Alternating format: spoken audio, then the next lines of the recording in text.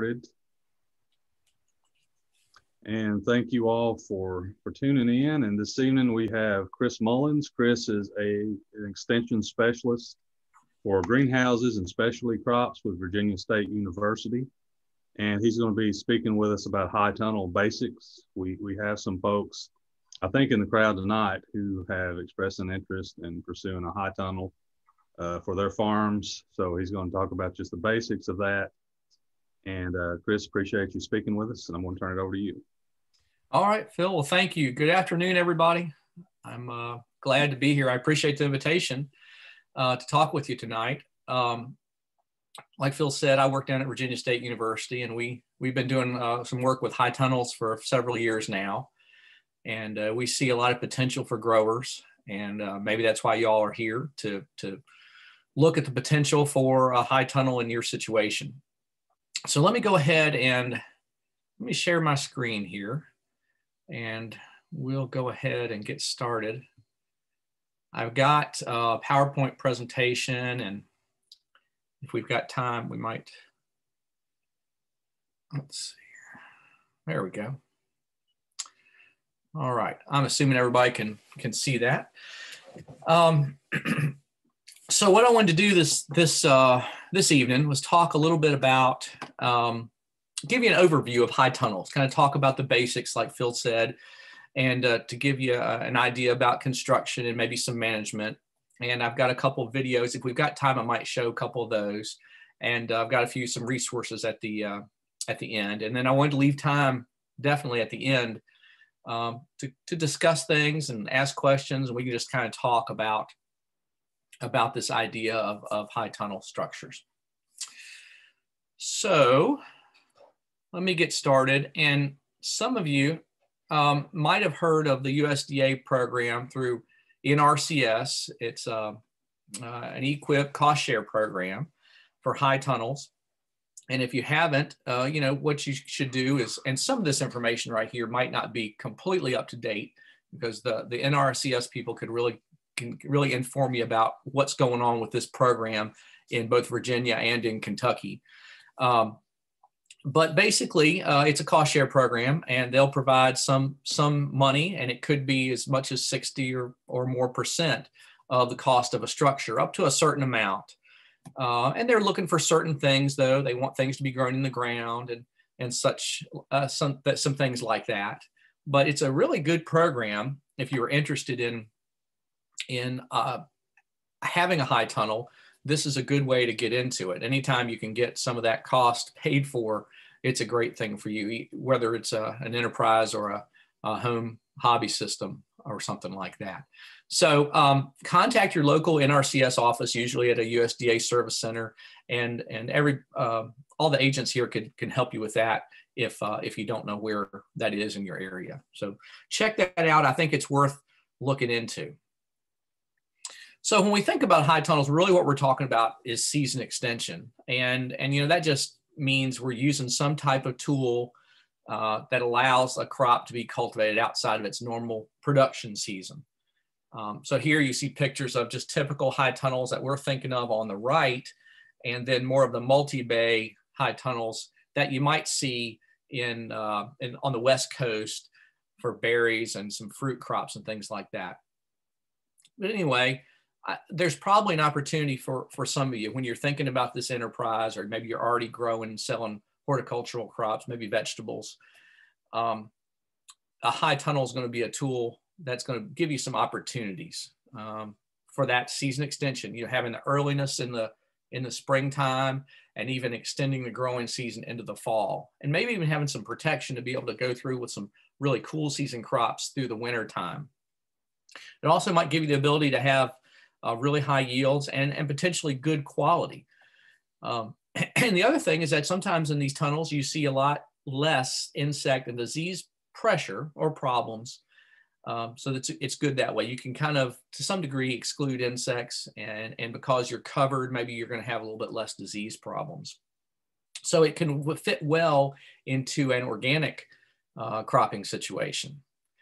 And then as we think about things like locally grown, that's becoming very important to people, the idea of having something that's locally grown.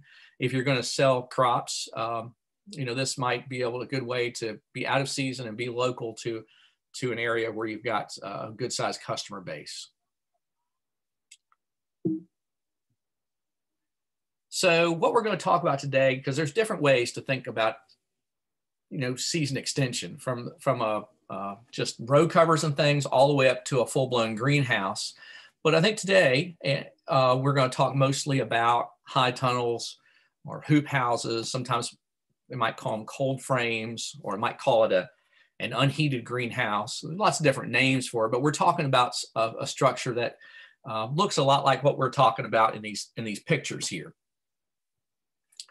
And here's some definitions when we think about a high tunnel, and you can look at these pictures and kind of see they're a structure that resembles a conventional greenhouse, usually made out of metal frame, but it can be wood, it could be PVC, it could be something else. Crops are generally grown in the ground in conventional type production, you know, maybe even on plastic mulch, or maybe just bare ground. Various ways, maybe even in raised beds. And again, like I mentioned before, we're looking for season extension, that earliness, or that pushing the growing season into the late fall, because this structure, you know, protects those crops from adverse weather conditions, from light frost, from rain and hail events, and so it can be a really good situation. Now, again, the picture on the bottom there, the bottom right, is more of a multi-bay field scale structure. So it's you know, we don't see that as much in Virginia and Kentucky. We see that in different places. But that's really for main season production, whereas the pictures of the others that you see are more for season extension. And here's some more examples of them here. You can see these pictures on the top are metal frame structures. They look a lot like a conventional greenhouse. They've got some components to them that we'll talk about when we go over in just a minute about the construction phase, but pretty much looks like a greenhouse. On the bottom there's a picture of a PVC structure. Now, some people will try to use that, and they work fairly well. They're not as long-lived as the metal structures. In fact, on that picture there, you can kind of see, if you kind of look at it, it looks like it's a little bent to one side. That particular grower had gotten a lot of wind, and that PVC had kind of shifted and kind of bent. But it worked for him. This particular grower already had a roadside stand where he sold his vegetables at, and in southeastern Virginia. And he didn't want to go to all the expense until he saw maybe some benefits to this, you know, putting something up like this. And so he had a couple beds with an early season variety of tomatoes in there, and plastic mulch and drip irrigation. And he put this little PVC structure over it. And he saw that he got some earliness out of that, more than he thought. And he got good production out of there. So for him, that worked, and it was kind of proof of concept. And he was able to, the next season, he spent a little bit more money and put up a structure much like you see in the top pictures. And so it's worked for him. It's worked for him pretty good. And here you see some different other type pictures, different ones with, you know, even a chicken house, a poultry house there at the top right that's kind of been converted into a structure that's unheated. So you could almost call that a high tunnel. So when we're thinking about these high tunnels and you're thinking about maybe putting one up, in the planning stages, you want to think about where you're going to locate it. And generally for these structures, because they're ventilated or cooled by these drop-down curtains, these side curtains that are opened to allow ventilation. And so generally what we look at is a way to orient those based on that ventilation factor. So so if on your farm, if your wind is generally coming from the west or something like that, or maybe even coming from the south a little bit, you'd want to orient it so that that prevailing wind for most of the year is going to be passing through those curtains. So kind of perpendicular to the length of the structure, because cooling is important, especially if you've got tall crops in there. So we don't look at light and shading from metal components like we do with a greenhouse for orientation, we look more at cooling. So if that makes sense, where the prevailing winds are, you'd probably want to orient it, the ridge, perpendicular to where your normal prevailing winds are. But you want to also watch out for a lot of shade, and we'll talk about that in a little bit around the structure when you're siting it. And just like any good vegetable plot, you want to make sure that it's well drained where you're putting this. Now you can help that if you have to put it in a certain location. You can make swells around the structure to carry water off. You could probably even put drain tile or drain pipe in there to move it away if you've got an area you have to put it at that's doesn't you need to move water around the structure instead of going through it. But generally you want to find an area that's well drained. There's a link on the bottom here, and I've got some resources on the last slide here that you'll have available to you. But basically, there's a good PowerPoint presentation. If you were to Google high tunnel heating alternatives, and this guy's named Bob Schulteis, you'll see that at the bottom of the screen. You'll find a good presentation that goes through and talks a lot about different ways to heat and cool a high tunnel structure through passive heating and cooling, a lot like some of the cooling I've talked about just now. But check that out. That's a pretty good resource, and it's a lot more detailed than we really have time to go into tonight. So let's look a little bit at construction, because for most people that are going to put a structure up, they're going to find that it's something that they can put up themselves. There's various components that you see here, the bows and the purlins and all those kind of things. And I'll go over those a little bit more in a second. But it's a metal frame. And like I said, a lot of you can do this yourself. You do need a little bit of construction knowledge. You're on ladder some, if that's an issue for you, you might not want to do it, and you're going to need a few tools like drills and some saws and things like that.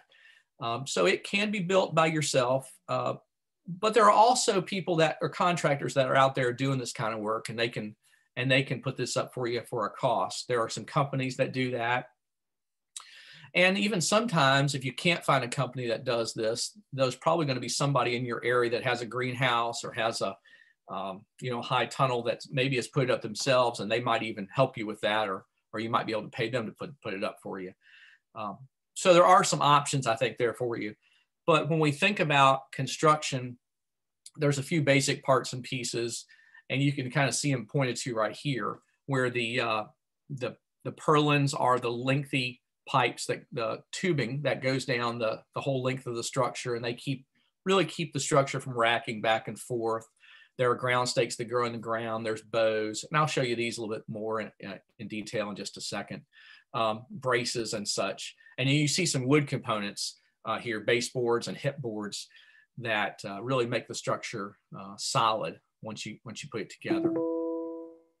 So if you were to buy one of these structures, and now you can buy these frames from greenhouse companies, and I've listed a few at the end, but it's easy to Google high tunnel manufacturers or greenhouse manufacturers, and you'll find lots of them out there that sell frames and heaters and fans and all that stuff too. But we're mostly talking about a high tunnel frame here, which is a galvanized, hot dip galvanized metal pipe. That's usually already bent for you, and it's ready to go together. You've got all the, it all comes together generally, all the pieces and parts, all the hardware, all the screws and the wire lock and everything that you would need usually comes in a package. So like that picture you see on the right, kind of bottom or middle, it all generally will come something like that, or maybe even longer pieces like you see on that trailer there in the bottom picture. But when you get it in, just like anything else you buy and get in, make sure that you have all the things there before the delivery driver or whoever gets too far, so that you can make sure that you've got everything that you need to put that up. So anyway, we talked about the site. You want to have a good site that's fairly level, as much as it can be. So that top picture there, was several years ago now, it looks like from that date I see. That was in Washington County, so down near Abingdon. And, you know, like many of you all, there, it's kind of a hilly site, not a whole lot of real flat ground, but they ended up, there was a swell they took on one side over there to kind of keep the water from getting running through down the hill. But anyway, what you want to do is you want to square up that area. If you've done any kind of construction in the past, you know that it's important to square up all the corners to make sure that that if you start that way, if you start square, everything will be easier when you start to put things together. When you put pipes together, if there's already pre-drilled holes, they'll all fit and it'll work for you much better. So just using some simple math that we learned in high school, I think you can do that with a measuring tape and square that area up. So once you do that, and you're going to have some ground stakes, and you see that bottom picture, even the top picture, there's some stakes. They look like they're about they're usually 2 or 3, they're about 3 feet long, and they usually go in the ground about 2 feet. And this is probably the hardest work of putting one of these structures up, is actually pounding these ground stakes into the ground, especially if you're in a rocky area. But they need to be pushed into the ground pretty deep, and they're what anchors and holds it all to the, into the ground. And after they've been there for a few years, they kind of rust into the ground a little bit, kind of become very connected with the ground, and it's much more solid after a few years. In fact, they're sometimes hard to get up out of the ground if they've been there for a while.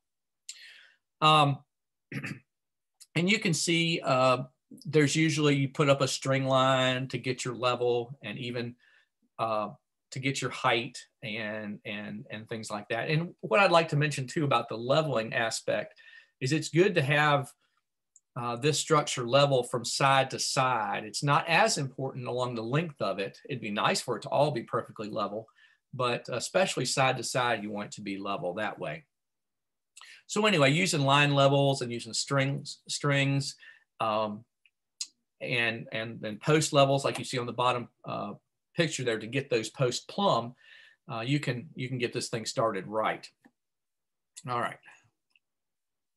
The next part is to put up the bows, which are the framework or the backbone kind of the structure. You can see what they look like down that bottom picture. It makes it look like a structure is finally going up. And those just usually insert in or on the outside or with a sleeve or something, depending on the manufacturer, into those ground stakes. And they connect there, and that's what makes the structure. And then those purlins are the long pieces that hold all those bows together. And so once you get all that kind of put together, you'll have a pretty solid structure. And usually these structures are, sometimes they're put together, they're pre-drilled, and you put bolts through them and nuts, and you put them together like that. But more often than not, you use self-tapping screws, or called Tech screws sometimes, and they just go right in and usually connect clamps to hold purlins in. You use those screws to go through maybe wood to hold it down to the baseboard, into the metal, different things like that. And again, I'm speaking in a lot of generalities because every manufacturer, whether it's a company like Atlas or Puckett or FarmTech or Jaderloon, they kind of all use a little bit different. There's a little bit of difference in their structures that they kind of have their own kind of signature on it. You also can have trusses, and if you look at that bottom picture on the left, you'll see that it looks more like a truss arrangement there. It's not just a bare purlin. So that's going to be a more expensive arrangement, first of all, but it's probably going to end up being a much stronger arrangement there. And while we're on the subject of strength, you can get these so that you have architect engineered stamped plans that show that the structure, when it's put up properly, has so much snow load or wind resistance and things like that. So there's definitely, some of these are very strong, and they're all strong, but if you need those stamped plans, you can get those from a manufacturer usually also. Excuse me. The next step after you've got the metal frame is to put the the baseboard's on. So the baseboard is what you see in the top right picture.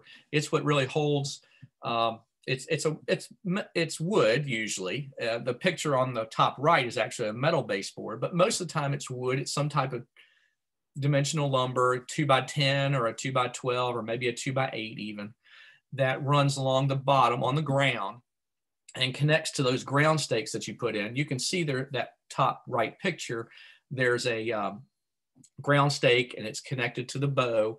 And then that piece of wood is right up against it. So that creates that wood creates a point where you're going to attach plastic to, and also seals against the ground there to kind of seal up any leaks from coming underneath that board. The other thing is the hip board, and you see on that bottom picture, that's the board that's a little bit higher up. And so on these high tunnel structures, like we talked about, there's ventilation through the side curtains, which I'll show you in a second. And those are going to be your points of attachment for those side curtains to kind of give you it's kind of the way to frame out for those curtains. All right, let's see here. And once you get those sideboards and the hip boards on, you've got your metal frame all together, and maybe even in your end walls frame, we'll talk about that in a second, you're ready for the plastic to go on.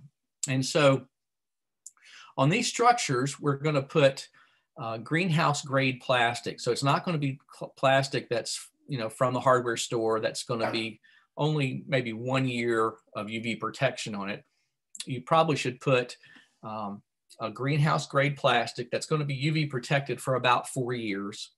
It's going to be about 6 mil in thickness. And you're usually going to put 1 or maybe 2 layers. Most conventional greenhouses that are covered with polyethylene have 2 layers of plastic, and they use a fan like you see on the top picture there, and that blows air in between those 2 layers, kind of like, and puffs it up kind of like a balloon, and that creates dead air space on the roof of their structure, and so it creates insulating value, but also it creates an area where wind kind of glances off of it and doesn't move the plastic around so much. So it's going to be 1 or 2 layers depending on your situation, whether you've got a blower or not. But really, this plastic, I know a lot of growers, they want to run this plastic as long as they can because it's expensive. But probably every 4 or 5 years, it really should be replaced because it gets dirty. UV protection is going away. It gets brittle. And so while it is an expense, it's one that's probably worth it every 4 to 5 years. And there are lots of different plastics out there. We probably won't go into that now, but there's lots of different ones you can look at that have some different types of coatings on them that can be good in a lot of some situations. So I'll just show you the next few pictures of how I think is a good way to put plastic on. Some of you might have put plastic on a greenhouse before, some of you haven't.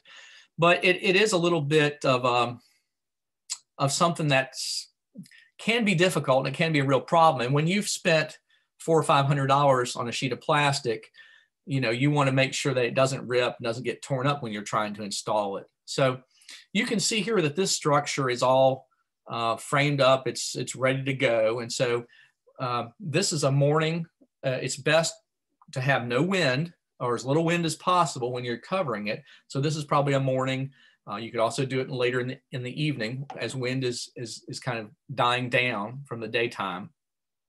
And you roll the plastic out. It is in a roll, and it's usually folded in some way. There's different ways that they're folded, but you roll it out, you unfold it a little bit, and you can see here that ropes have been thrown across the structure from the outside to the side where the plastic is. And that's tied to the plastic. And then it's just, you get, people on the other side and they just pull it over. So I make it sound simple, but if you get wind gusts, it can be a real problem. So you can see how it's tied and it's being pulled over that structure there. And you can ease it over there with a push broom or something so it doesn't snag on some of that metal. But you do want to make sure that it's not going to get snagged on that metal and rip. Even though it's 6 mil thickness, it rips for fairly easy. But you just pull, you see you've got 3 or 4 people on a structure, you pull and it comes over. And then on that hip board, in this picture here, you can see that there is this is a type of material that you can lock the plastic down with. This is called a wire lock or poly lock or wiggle wires, what this one is called. And it's a base that you sandwich between that metal, that aluminum base, and you put the plastic there, and then you have that wire. You can see this picture, he's just kind of weaving that wire in there, and that really holds the plastic against that in there, sandwiches it between two pieces of metal. And it really does a nice job of keeping it from moving. So that's how that plastic ends up getting attached to the structure. So as we look at the end walls, that's the two end walls that you've got to do something with. You've covered it, you've built the structure, you've covered it, and you've probably framed your end walls in some way. And you can see different ones here, and they're going to be based on how you might use the structure. So if you look at, say, the bottom left picture, that was a farmer in Amelia County who was going to go in there and grow some tomatoes, and he wanted to be able to till the ground up. He had that little tractor and a little 3-point hitch rototiller, so he wanted to be able to back in there and till the ground up. And you might even have some people that want to run a small plastic mulch layer through there. So there's a big wide open door that could be opened and closed, kind of like, even like the middle picture where you've got that garage door, that canister type door. And then you see the picture on the bottom right, which is a zippered door, so it could open up all the way also. And then the picture there in the right middle is a grower. She was growing cut flowers over in southeastern Virginia, and she didn't need to do much tillage work. She had a small rototiller, and it went perfectly through that small opening. And she had woven ground cover in between the rows of her flowers, so she didn't really need a big, huge door there. So it can vary, depending on what you need to move in and out of there, people or equipment. But it can all just be however you need to make it work for you. And usually that's covered with a polyethylene sheet, or sometimes like that picture in the bottom middle, it's more of a hard plastic polycarbonate material that's on the end walls. So I mentioned the side curtain before for these high tunnels, and so for ventilation and movement of air through the structure, you really need that. And so this is what it might look like. It might be a roll-up curtain like you see on the sides there. On the top right, where it rolls up and it ventilates. Or it could look like the one in the bottom middle that it drops down to ventilate. So it's made a little differently. If you've ever seen poultry houses, usually they have a curtain that's very similar to the bottom picture. So it's a drop down curtain, and that's really preferable if you're thinking about ventilation. That bottom, the drop down curtain is what we call it, is doesn't leak as much on the corners as a roll up curtain. It's a little more expensive in terms of materials to put on, but it's probably the best choice for most people. Then you also might have some ridge vents, even a whole ridge vent like that top picture where the vent completely opens up, or the one in the right middle picture where it's a kind of like a moonroof in a car. It's somewhere in the plastic, it opens up, and it's not the whole length of it. And then you see the outside ridge vents on the other two pictures. And so as that heat rises, maybe even for winter cooling, you can open that up and let that heat out early in the morning, but you also want to think about trapping heat in when it's cool to keep it warm in there at night. So we'll talk a little bit about that in the management section. So generally, high tunnel costs can vary, and I've got quite a range here, anywhere from $4 to $6 a square foot. If you measured the perimeter, the footprint, the area, I guess, of the structure, probably $4 to $5 a square foot for the materials, and for somebody to put it up, probably $2 to $3 a square foot. And this just really varies according to the manufacturer, what you're doing. Even this publication down here at the bottom from Arkansas, check that out. It talks about the costs of putting together a structure just using things like kind of like EMT conduit, but it's really what you might call tubing that goes with chain link fence, something that you might be able to find and bend yourself. So there's different ways you can do this, of course. It just kind of depends on what your resources are and what you're going to do with it. When we think about managing a structure, so we've built it, we've got crops growing in it. At some time during the year, you're growing crops in it. There are a lot of things that you need to manage. And a lot of times I'll mention that high tunnels are, especially when compared to conventional vegetable production outside or even gardening, they're much more management intensive and in a lot of ways much more labor intensive also. So that's something to think about. And there are some things you've got to manage: the temperature, the light, the irrigation. All these things play an important role in being successful. Temperature is probably going to be one of the most important things that we think of when we're looking at a high tunnel structure. And we think about a high tunnel structure getting too hot or getting too cold. A lot of times we think of it that way, but also can get very hot. So we're here in where I am, Petersburg area, Richmond area. We're past the time we would put tomatoes, for example, in the tunnel generally around the third week in March. And our last frost date is probably in this area, probably the third week in April. So what we're looking for is about a month of earliness there. So we put tomato transplants in about a month earlier, for example. And so hopefully for the grower, that'll translate into about a month of earliness versus outside production in June. But, where you all are, a little bit higher elevation, a little bit cooler, it's a little bit different, you just shift a little bit. But as we get into May here, certainly, it becomes more important to think about ventilation, think about cooling the structure down. So in March and April and some into May, we're thinking about, trapping as much heat as we can inside the structure. So at night it stays warm enough in there to keep the plants growing as optimum as you can.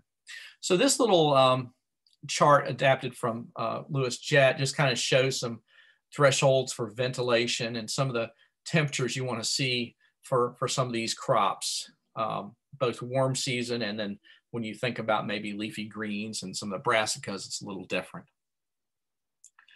But again, temperature is very important, even maybe utilizing something like a shade cloth to reduce heat load as you get into June and July, depending on what you've got in there.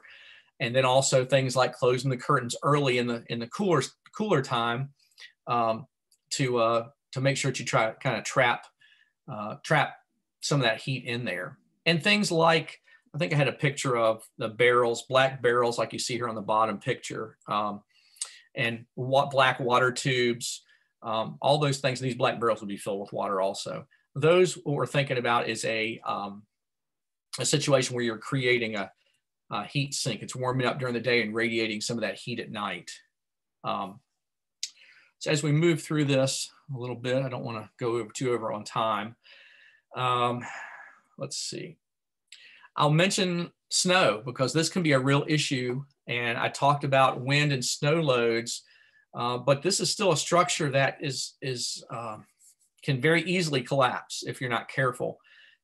Wet, heavy snow that sits on it and is not shedded off the structure can collapse it. And so when I talk about management and labor intensity, this is one of those things. If it's snowing and you're getting 3 or 4 inches of snow and it's midnight and it's wet snow, you're probably going to be out there somehow with a push broom pushing from the inside of the structure, or maybe with a rope trying to knock some of the snow off the outside to try to get that off, because you don't want to lose your structure. When we talked about how expensive it is, you don't want to lose it. So this kind of thing can happen, but you just have to kind of be aware that it's an issue and that it can happen. I mentioned earlier when you're planning the site, it's nice to have wind breaks because wind is an issue too, but at the same time, you don't want a lot of shade trees around. For most of the things we're thinking about growing, a lot of the vegetable crops we're talking about growing need 6 to 8 hours of sunlight every day. And so You know, it's important when you're thinking about where to site it. Are you going to have sun at a certain time of the year? And there's some apps out there now that can kind of show you where your plot is and what it's going to look like in March, what it's going to look like in June in terms of sun and shading. And so it's something to think about. I mentioned 2 layers of plastic, and you get a little bit more shading with every layer of plastic. So that's something to consider also. All right. So irrigation, this is a covered situation. And so you can't rely on rainwater. So for growers and even home gardeners, you know, I suggest they think about some type of irrigation, whether it's a drip tape or a soaker hose or something like that, where they can irrigate the crops and make sure that they're growing in optimum conditions. And the same with fertilization, being able to use that drip line and some type of fertilizer injection system to get the water soluble fertilizer to the plant is a nice way to do it, maybe along with some incorporated fertilization, and you know, consulting, you know, things like the Commercial Vegetable Guide, the Southeast Commercial Vegetable Guide, things like that can help you figure out where you should be with, and then soil tests, of course. I will just mention briefly pests in the structure, in greenhouses and high tunnels. You're going to see some things. You're going to exclude some pests naturally, but you're also going to see some things like spider mites, and sometimes you'll see more aphids and white flies in there, because it's a lush growing environment. And the plants are going to be in there early, and they're going to find you. So, but it also, there's a possibility that you can use beneficial insects, predators and parasitoids to help take out some of those insects, or keep some of those those pest populations in check. So I'm moving through kind of quick now, but there's a few things I wanted to continue to touch on. The possibility, when we think about fertilizer, we think about adding fertilizer to year after year to maybe tomatoes or peppers or something like that. You can get high soluble salt levels in the soil, in the structure, because remember, it's covered, of course, and there's no rainwater to kind of leach some of that out of the soil that would naturally occur otherwise.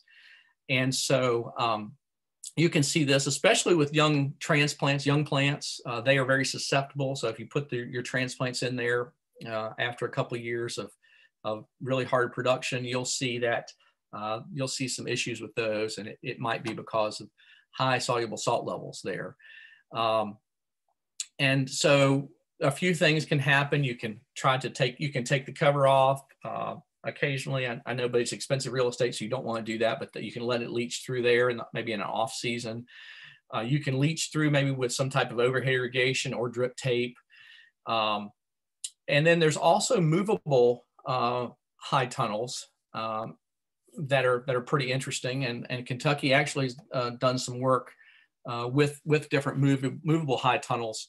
And I've known people also that have made their own with tracks or some type of pipe and rail and wheel system, where they can move the structure after a couple of years. It moves in a straight line, but it can you can allow that ground to rest and leach out salts, and you can work on that other ground that's covered for a little while.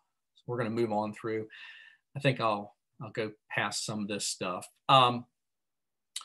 Marketing is important, as in any vegetable enterprise or any horticulture crop enterprise. Marketing is very important, and it's the same with growing things in a high tunnel. So some different outlets here. Certainly, direct marketing works well with a high tunnel. So it's a roadside stand, a farmer's market, something like that. As we look at crops, one of the first crops we think of in a structure is going to be tomatoes. That's one that's fairly easy to grow. It's easy to sell. And we see high tunnel growers really reaping some benefits in terms of yield and quality with tomatoes out of a high tunnel. You can see some tomatoes. That's a variety called Beet Orange at the bottom picture there. And you can see that it's been suckered a little bit, some suckering going on there. to kind of make a less bushy plant. And that's one way that you would, that's an indeterminate variety that you would, you can see the tall stakes there. It's a Florida stringweave situation with tall stakes.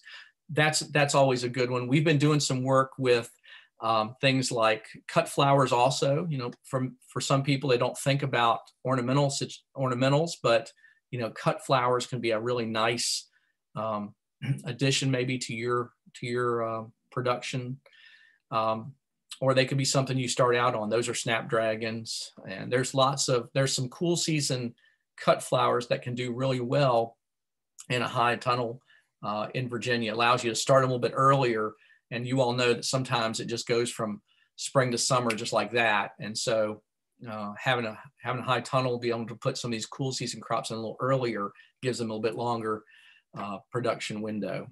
And then we've worked with some growers on things like some other alternative ones like raspberries in the top right picture, and then ginger in the top, in the bottom left picture, which are kind of more specialized niche type crops, but might have some potential for some growers. And there's some cool season crops I think can do pretty well in a high tunnel. Especially into the fall and maybe early in the spring. And in some cases, like on Naturel Farm, you know, all the way through the winter time. And so that can be a valuable crop for you, as leafy greens, brassicas, lettuce, things like that, some herbs. They can do really well for you. Sorry, I've got an attack dog here that's barking in the background. I apologize. So as I kind of wrap up, because I don't want to keep you too long, and I want to have a little bit of time for questions and discussion. This is a fairly intensive way of producing crops. The right site is very important. We talked a little bit about that. I talked a lot about construction because I just wanted you to see that it's not that difficult to put one of these structures up. So I probably spent more time than, probably bored you a little bit too much on the construction part. But if you're getting a lot of snow, like you might in Southwest Virginia or Eastern Kentucky, you might think about a peaked structure instead of a rounded roof, because that peaked roof, they sometimes call it Gothic or peaked style, is going to shed snow a little bit better. In general, higher sidewalls are always better for ventilation. If you can imagine a tall crop like raspberries or tomatoes or cucumbers trellised up, you know, it's harder for air movement through those tall crops. So higher sidewall for ventilation is usually good. But anyway, some of these things are kind of common sense. Okay, I think here's some resources I'll mention here. And here's just a few vendors that are associated with high tunnels, like Puckett and Farm Tech and Atlas and Berry Hill Irrigation and Johnny's Seeds and Rimall Greenhouses. And there's lots and lots of them out there. I just listed a few here. And then there's also some links here that are pretty interesting that you might check out as well. You know, the Noble Foundation, SARE Group, the ATRA Group, and there's lots of good high tunnel information out there. And I will actually say this book is pretty good too. This is the Year-Round Hoop House. It's pretty comprehensive, covers everything. Pam Dowling wrote this a couple years ago, and it's got a lot of pictures, a lot of good information from her experience working with high tunnels over a number of years, growing lots of different crops. So if you're really interested, I think that's a good book resource right there. Well, that was quick and dirty about high tunnels, but like I said, I wanted to keep some time here for questions and discussion and us to have a conversation a little bit about high tunnels. So Phil, I already see there's something in the chat. Yes, I think Woody had shared some resources he was aware of. A video series from Grow Appalachia on high tunnel construction. Good. And then some resources from the Center for Crop Diversification at the University of Kentucky. One for planting dates and one for just some resources in regards to high tunnels, looks like. That's great. Yeah, those are great resources, and hopefully will help somebody out there. But I'm willing to talk, answer questions. I'll try to answer questions or whatever you want to do now. Okay, folks, you can unmute yourself if you have a question or just type it into the chat box. And Chris, I just a little bit of a question. I know several years ago, I think it was Penn State that was doing some work with raspberries and high tunnels, and you mentioned that you had helped some folks in Virginia. Are you seeing pretty good interest in that in Virginia? Is that something that's we're going to see more of, or what do you think? Yeah, I mean, I think so. I think it, when you think about the brambles in Virginia, blackberries are kind of more popular. People are more familiar with blackberries as opposed to raspberries, but raspberries can do very well. We're doing some work with blackberries and raspberries in tunnels, but the raspberries can do very well in the tunnels. And it again, a lot of it goes back to the marketing situation you have, and can you sell raspberries where you are, and can you get a high enough market value to make it work. So we've got a few. We probably, when we think of some of those specialty crops, those niche crops we were talking about, I think some farmers have had better luck with ginger and turmeric in the high tunnels. Mm-hmm. And there's been some success with raspberries, but I think we're seeing more and more people adopt or try ginger and turmeric because consumers are starting to be very interested, or have been very interested in health conscious, and looking at maybe some crops that not only have nutritional benefit, but maybe some health benefits also. And there's definitely some documented health benefits for both ginger and turmeric. So we see some consumers that are wanting more locally grown things like that. And so, with a more of a tropical crop like that, it gives you maybe some options. Yeah. And we're talking about, when we think about ginger, we're talking about not full season ginger. It's usually an immature stage. So it's not quite, we call it baby ginger, and it's not fully matured, but it's really good and it works well. It goes, if you're selling to food service, chefs and things like that, they love it, and people are starting to like it. Yeah. Okay.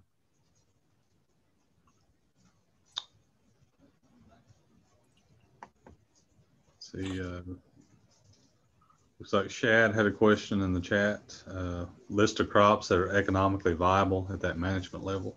Yep. I mentioned some of the spring summer crops, but I think tomatoes certainly is one that you're going to make money on just about anywhere that you're at because they're so easy to grow and they're fairly easy to sell. I think you're going to see the same thing with peppers. And then even if you think, and when you think about one of the videos I was going to show tonight, we ran out of time, was a farmer in Louisa County, Virginia, and she focuses a lot on cool season vegetables, cabbage, radishes, lettuce, all different types of lettuce in her high tunnel. She's growing them in raised beds, but in her high tunnel throughout the fall, through the winter time. And fortunately she can sell into the Charlottesville area, and she sells to a CSA through a CSA system. And so it works for her because of her location situation. But I certainly have known others too that are very successful with the cool season crops. And so I'll try to find a link, Phil, where we did a presentation not too long ago about cool season crops, and we kind of got that video with her. And it might be interesting for some people to check out.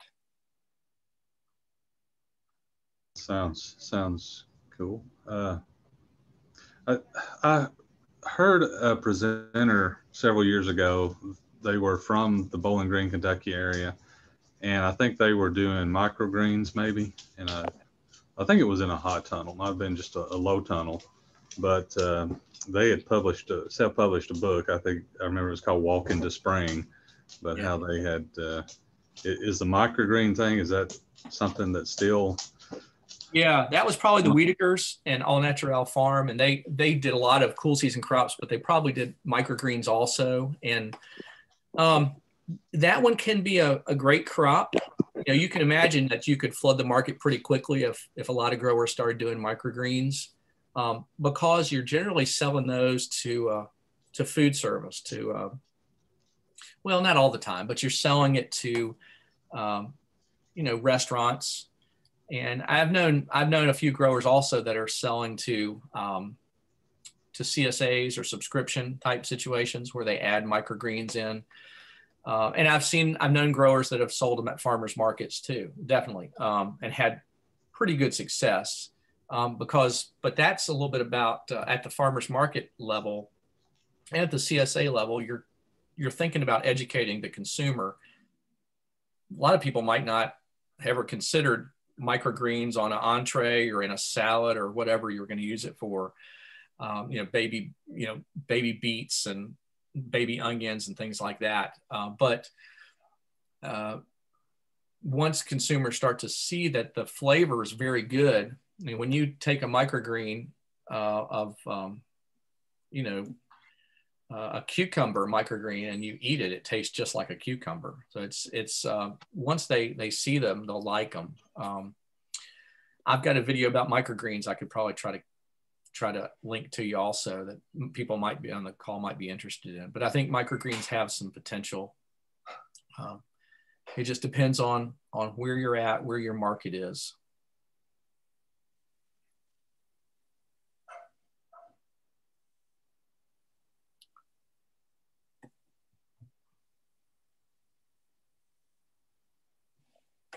Well, overall, I guess I'll just say overall, I think the high tunnels can be you need to think of them like a tool in your farming operation, and that they're there just like you'd use a tractor in a way, or a tiller or something. They're there. They're a tool that you're going to use to extend the growing season. So it can be good. I would still encourage people to think about talking to their NRCS local representative and see if they can get involved with that input program too.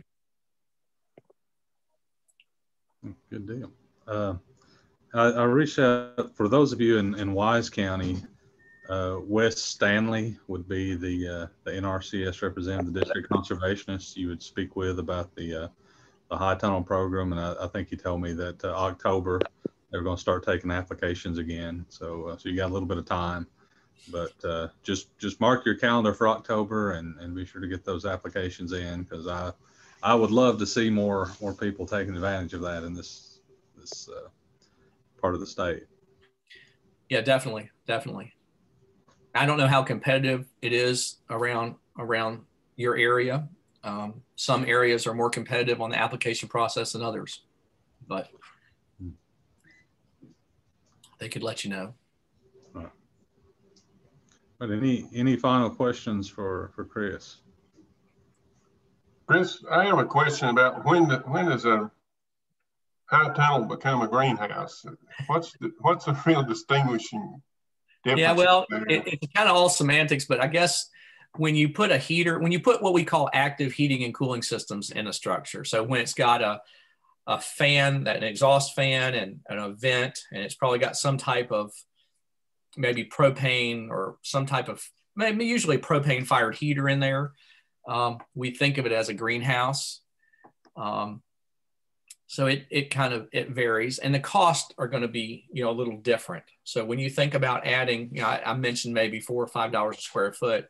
So when you think about a greenhouse and you add some of these systems and controls, whether they're a thermostatic control or it's some sort of incremental control system, it can add another $3 to $5 per square foot. It kind of depends on what you want to get.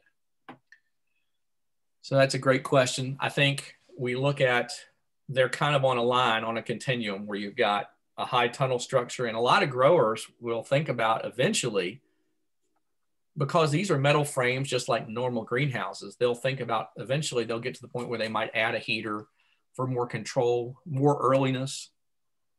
They maybe will add fans for ventilation. So it can all be added later on. Chris, I heard of something one time. I want to see if you agree with this or if you've ever heard of it. I heard of someone that that put plastic over their structure. It was during the summer, I guess, when things were quite warm. They stressed it really tight. And then that winter, when it got cold and contracted, it collapsed the structure. Is that possible? Well, I don't know it's possible it could collapse it. It could rip the plastic potentially, because, you know, think about what happens. It's 90 degrees. You're putting the plastic on, and when it gets, well, you know, it's pretty loose at that point. Let's just say you put it on a little bit cooler than that. And then in the wintertime, it contracts and gets tighter and tighter and tighter, depending on how cold it gets in your area. It could